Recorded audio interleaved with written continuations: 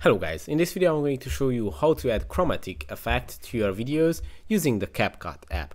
But first of all, I just want to mention, please don't forget to subscribe to my channel, because at 10,000 subscribers I'm going to show you my whole YouTube revenue statistics and my growth strategy, how to make money online. So let's jump into it. First, open the CapCut app, then add one of your videos to it, to your project. Then go to the effects section, which is in the middle of the toolbar. Then go to video effects. And here you are going to find the chromatic effect on the left side. If you scroll down a little bit, as you can see, it is here. And then you can tap on it again to open the adjustments menu.